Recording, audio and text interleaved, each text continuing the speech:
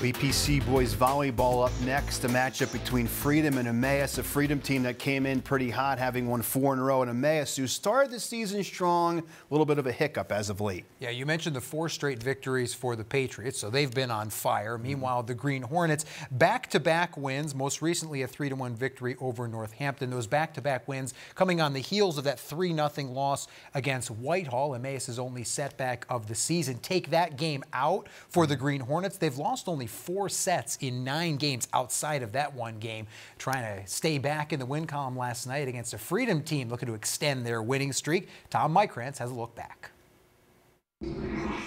Emmaus hosted Freedom Tuesday night in a key EPC volleyball matchup. The two teams had a combined 3 losses with 1 in common. Both were swept by conference frontrunner Whitehall. Zach Shea shines on the service line with 2 straight aces, helping the Pates take the lead in the first set. After falling behind by 10, Emmaus makes a brief run. Noah Zankovics with 2 kills to get the Hornets within 5. But Freedom holds them off and takes the set 25-18 to put Emmaus, which never led, back on its heels. Emmaus led 8-7 in the second, then had the battle back from behind again. Owen Kennedy hits his spot as the Green Hornets gain momentum, knotting it up 23-all. But Brad Tarosi breaks the tie with a kill and an ace to clinch the 25-23 set win and put Freedom in great shape, up 2-0. The senior had 10 kills. Emmaus was determined to not let this match end in 3 and win the next 3 sets. Bryce Deal with a kill for the Hornets. The set was close until the final stages. Thomas Blair with the ace. Emmaus wins 25-17 to keep things going. Michael Murakovitz makes some key blocks early in the 4th as Freedom takes the lead. Kennedy and Deal lead an Emmaus comeback that saw the Green Hornets draw even at 24-all. But the match ends on 2 Emmaus unforced errors.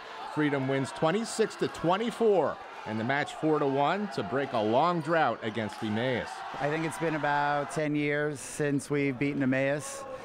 We came out strong first set and second set, and then obviously the 3rd set we dropped, and we got a few calls going our way in the 4th set, and we squeaked that out. They had 2 set points for the 4th set. It's just not Brad and David, it's the whole 6, 8 of us on the court.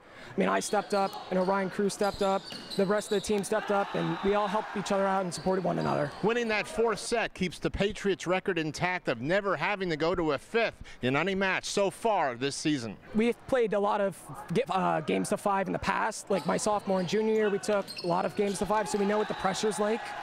But I mean, this year it's a different team, different vibe, but I mean, we'll cross that bridge when we come to it. We had a game plan against them, and we did what we had to do at the right time.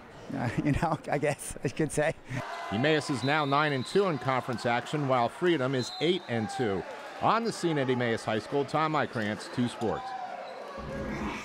So make it 5 straight wins for the Patriots. They just keep on trucking, as Tom mentioned, now 9-2 in EPC action. It's worth noting both Emmaus and Freedom have already clinched berths in the District 12 tournament. So obviously they're able to look ahead to that. EPC championships will come your way first in a couple of weeks.